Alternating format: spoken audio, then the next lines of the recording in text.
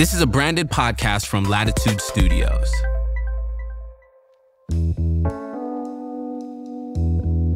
In the early 2000s, Steve Cotton ran a company serving the fast-growing data center industry with backup battery systems.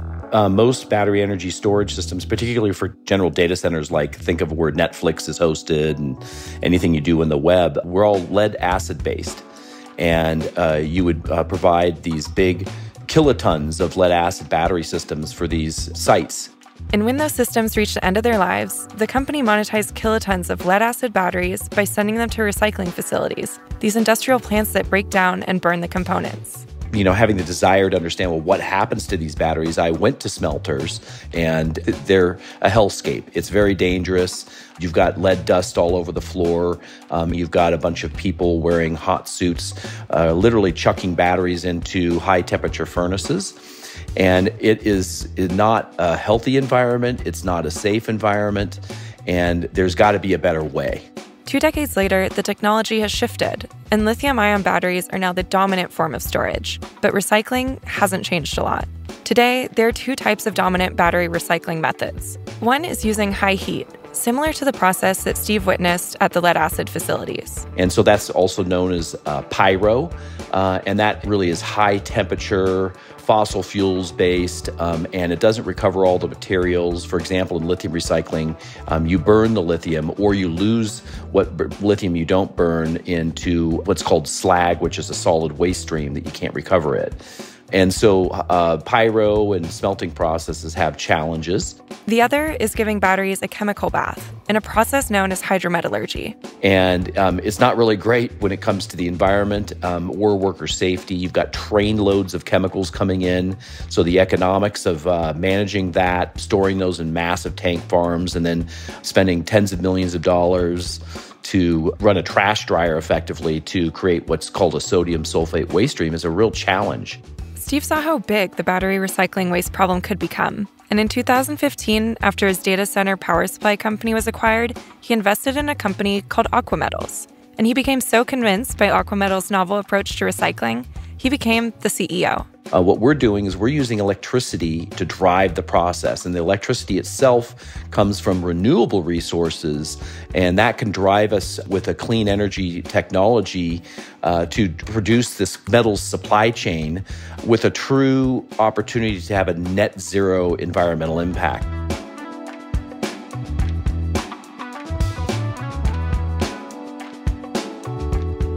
The battery recycling industry is experiencing rapid growth as companies and countries look to build secure circular supply chains for critical minerals. In this episode, produced in partnership with Aquametals, Steve Cotton sits down with Stephen Lacey to talk about the growing battery waste problem and the urgency to invest in recycling techniques that don't lock in new sources of waste.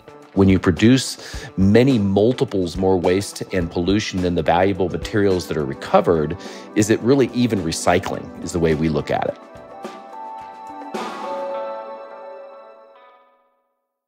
Let's talk about the scope of the problem. We have around 100 million electric vehicle batteries that could get retired in the next decade. There's so much volume coming, so much expected volume of material that's going to need to be recycled over the next decade as lithium-ion batteries overtake transportation and the grid. How do you wrap your arms around the scope of that challenge? Yeah, so that's a good rough estimate for what is in the horizon is the past 15 years plus the current growing waves of EVs that are being sold today ultimately make their way to retirement. But what a lot of people don't think about is, in addition, there's another major source of lithium-ion batteries that need to be recycled now. In addition to all the consumer electronics, what do we do with all of our iPhone batteries and laptop and everywhere you turn, there's a lithium battery on a GoPro, you name it. But the real huge quantities that are coming today are from these gigafactories and the gigafactory battery plants themselves, and that's in the form of production scrap. And so as battery components and these what are called cathode materials are cut and formed, a significant amount of that scrap is produced, and sometimes that's as high as 10 to 15% of the entire production of the plant, especially in their earlier days as they're dialing in their processes. So in the near term, this is a huge primary source of recyclable materials for companies like Aqua Metals. And from now until the end of the decade, we think there's an estimated 10 million tons or so of combined scrap material and end-of-life batteries that are really going to be ready to be recycled. And another data point that's interesting is the U.S. alone is going to be increasing our gigafactory output by 200x just this decade. And that's what started as Tesla's Gigafactory 1 that's right here by Aqua Metals in Tahoe, Reno, Nevada, with its original gigafactory. And the U.S. is really rapidly standing up gigafactories all over the country to reach that 200x production levels, which is just a staggering stand-up of an entire battery production industry right here in the U.S. And also the global market for lithium-ion batteries is really accelerating at a meteoric pace, with demand for these new electric vehicles really leading the way. 2023 marked, for example, the first time ever that in the U.S. over 1 million EVs were sold. And there's already over 100 models to be offered in the coming year. So there's a lot of momentum in that space. And it's driving a lot of the battery gigafactory builds and, of course, the production scrap and then ultimately the end-of-life cells. And so along with that, the availability of end-of-life batteries in manufacturing scrap materials is quickly rising. And if you look at the global lithium battery recycling market, it's already today roughly a $5 billion industry, and we expect it to grow by about fivefold just in the coming few years to the end of the decade to nearly $25 billion. When you think about the material inside the battery, what are the most valuable materials and where are those materials going after they've been extracted and reused? So the materials that come out of lithium-ion batteries are actually quite valuable. And the primary list of that is the lithium and the nickel and the cobalt. And there's also some copper and some manganese that can be recaptured from our recycling process. But if you look at the three highest value minerals, which is the lithium and the nickel and the cobalt, that's really what we're after when we're recovering from the economic aspect of the lithium batteries. I'd say that the smaller amounts of copper and manganese is reuse oriented. So it's a multi-mineral recovery. So it's very complex to be able to get those minerals and recapture them and get them in spec to go back into new batteries with battery manufacturers. Now, as people look to the future of battery recycling, they often look at the lead-acid battery recycling industry, where the vast majority of materials in batteries are reused. I think 95% of materials inside lead-acid batteries are reused. But there's definitely a darker side to that recycling story. What is that? Yeah, so the positive side of that is that the lead recycling industry has done an incredible job of building the infrastructure to recycle nearly 100% of spent batteries. So if you go and put in a new car battery, like a new lead acid battery or a new battery in a data center, that, as an example I was referring to earlier, the amount of metal in that battery that came from a recycled source is about 80 to 90%. So those new batteries are mostly old batteries reborn as new batteries. And if you contrast that today to a new lithium battery that you get, regardless of the application, whether it's an EV or a piece of consumer electronics, et cetera, that has under 1% of the recycled lithium, nickel, or cobalt in that new battery. It all comes from mining sources today. And that's going to change over time. And as the lithium industry grows and stabilizes, and the hyper growth curve stabilizes, we make this transition, more and more recycling infrastructure gets built. We get closer and closer and migrate from that less than 1% to 80 to 90%, just like what lead has shown us. And it's really only a couple decades of recycling, so it'll happen fairly quickly. But really, the environmental and worker safety impacts of lead recycling has been a challenge through smelting and has really put in incredible stress in communities. And that's in the form of massive pollution that goes into the world in the form of things like a greenhouse gas and CO2, but also the particulate matter material and lead dust that can spread throughout a community. Workers get lead in their blood and have injuries and deaths. And we want to make sure that this type of infrastructure is what doesn't get built as we go from this 1% to the 90% of lithium batteries coming from recycled infrastructure in the coming years. And I think that we have a unique opportunity as an industry and really as a world to build this massive lithium battery recycling infrastructure right the first time. So we're not talking about going back and upgrading smelters or standard hydrochemically intensive processes with all the risks to workers and waste streams. And if you do that right the first time, you've got the answer that we can be really proud of in the future and really make this transition a clean transition. So that brings us to the Aquametals recycling process. It replaces chemical baths and high heat with electricity to recover lithium hydroxide, nickel, cobalt, manganese dioxide. The process has its roots in the lead-acid battery industry. How does it work? Yeah, so aqua refining is what we call our suite of technologies, and it's all our IP and our patent and patent pending process. And what it does is it utilizes a clean electricity-based, which can be renewable electricity, closed loop process. And that closed loop process within the recycling process produces high purity metals from shredded lithium-ion batteries that we get from what are called black mass providers. And we can deliver those raw materials right back into the manufacturing supply chain with aqua refining without the emissions and really toxic byproducts. And it really stands out because we're recycling the chemicals and regenerating the chemicals through our innovative and unique processes by using electricity. And we use those chemicals over and over and over again in that closed loop versus a one-time use. And we don't create these huge waste streams that I was talking about earlier, like sodium sulfate as an example, which can sometimes exceed the amount of recycled materials. We create none of that because we're reassembling those molecules within our process over and over again. And then ultimately what does come out of the process is things that we want to reuse and put back into the battery supply chain, like lithium and cobalt and nickel and copper and manganese.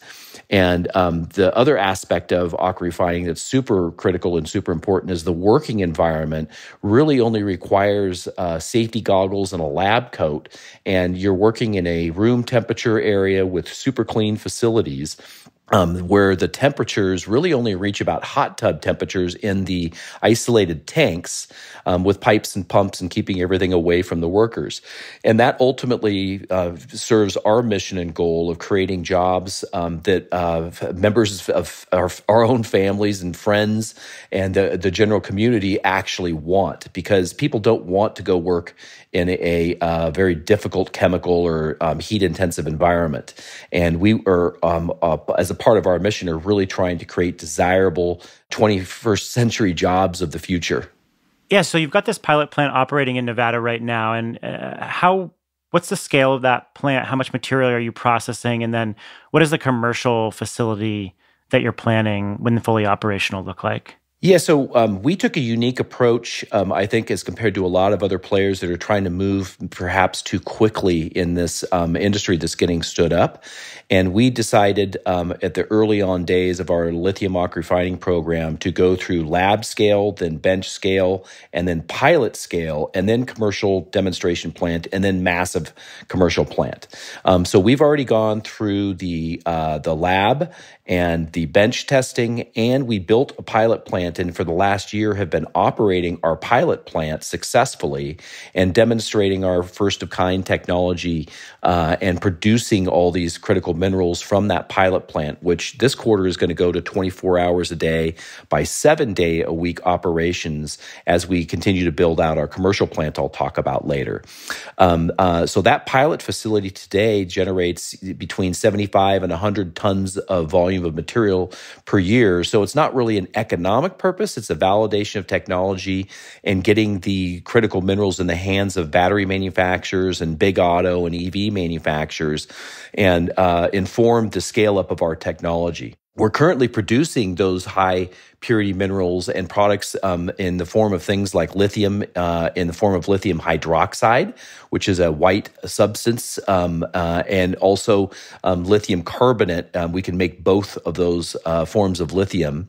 And as an example, the lithium that was produced from our pilot plant was recently used by our partners right down the road here in Tahoe, Reno, Nevada, called Dragonfly Energy. And Dragonfly Energy successfully manufactured and cycled and tested lithium-ion battery phosphate next-generation cells and proved that our lithium from a recycled source went into that process. That's a huge thing because that might be the first lithium cells built in the world that were made from sustainably recycled lithium at 100% level. So we're now building out our workforce and expanding our team and getting that pilot plant operating 24/7 in Q1 of this year, 2024, as we get our commercial demonstration facility, the Sierra Arc, up and running, which will start to come online beginning in late Q2 of 2024. This is a space that has garnered a lot of investor interest, a lot of potential policy support. More and more eyes are now on the importance of lithium battery recycling, but it's still a very immature industry, especially compared to something like the lead acid battery recycling industry. How would you define the current supply chain from, how you source materials to selling the recycled materials? How mature or immature is it, and how could it be refined? Yeah, so the current supply chain is today, in terms of commercial scale, really smelters and these hydro processes. The hydro processes that are up and running at any scale are happening in China.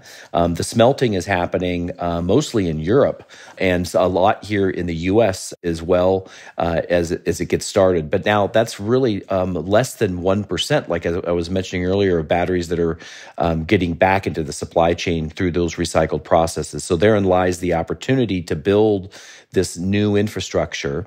And AquaRefining is what we believe is the technology suite that will allow us to build that infrastructure so it's clean, safe, and protects the workers and all those great things.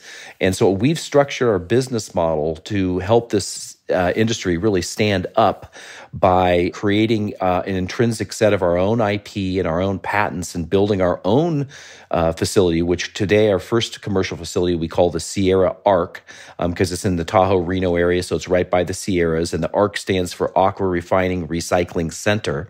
And that Sierra Arc will prove the technology at scale. So then with our IP, we can joint venture, license, and partner with other players in the world to develop new recycling centers utilizing this superior suite of technologies. We've already evidenced that with a first licensee partner of ours that's in Korea called Yulho Materials that made an investment in Aquametals last year and is turning on right now a pretty large lithium-ion battery crushing and shredding facility to create that black mass that is the input into our process. And they'll be building basically a twin of our Sierra Arc in South Korea, just south of Seoul, in the coming years. And that will be the first example of what we believe will be many of partners that we can work with to propagate what we believe is the proper technology to do this recycling.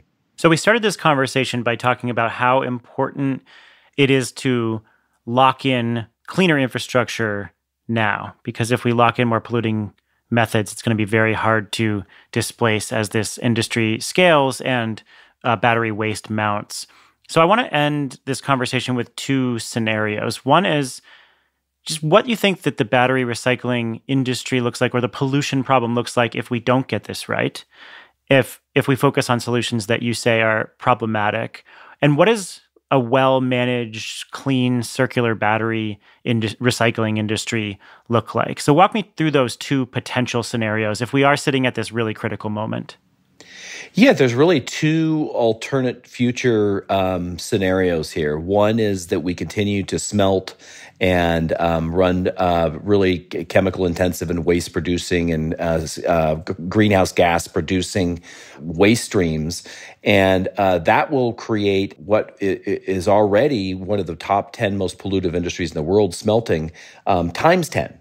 And we will not have solved any problems in this grand electrification transition from fossil fuels to a world of a battery age and renewable energy storage and electric vehicles that are powered by renewable energy sources in the future.